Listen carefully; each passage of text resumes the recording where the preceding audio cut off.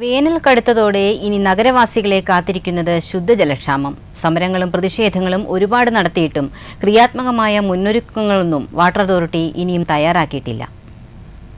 Election ചൂടിനൊപ്പം കേരളത്തിന്റെ കാലാവസ്ഥയ്ക്കും ചൂടുകൂടി. ഇത്തവണ കേരളത്തിൽ വേനൽ കടുക്കുമെന്ന് കാലാവസ്ഥാ നിരീക്ഷകർ പറഞ്ഞുവച്ചു. വേനലിൽ കടുത്ത കുടിവെള്ളക്ഷാമം തിരുവനന്തപുരം നഗരത്തിലും ഗ്രാമങ്ങളിലും തുടർക്കഥയാകുന്നത് ഇത്തവണയും തുടർക്കഥ തന്നെ.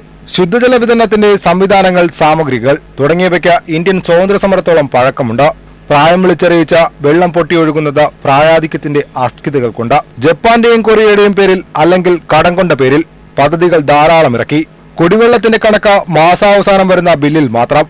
തദ്ദേശ സ്വയംഭരണ സ്ഥാപനങ്ങൾ ശുദ്ധജല വിതരണത്തിന് ഒരു മാസ്റ്റർ പ്ലാൻ തയ്യാറാക്കേണ്ടിയിരിക്കുന്നു. കുടിവെള്ള വിതരണത്തിന് മൊത്തക്കച്ചവടത്തിന്റെ അവകാശത്തിനായി ശവപ്പെട്ടി കച്ചവടക്കാരന്റെ മനസ്സോടെ അവർ ഏജൻസികൾ കാത്തിരിക്കുന്നു. ഇനി നമ്മൾ ശുദ്ധജല അലവൻസിന് വേണ്ടിയും സമരം ചെയ്യേണ്ടിയിരിക്കുന്നു. പ്രകൃതി നീ കനിയുക, ഇനി പ്രതീക്ഷ നിന്നിൽ മാത്രം.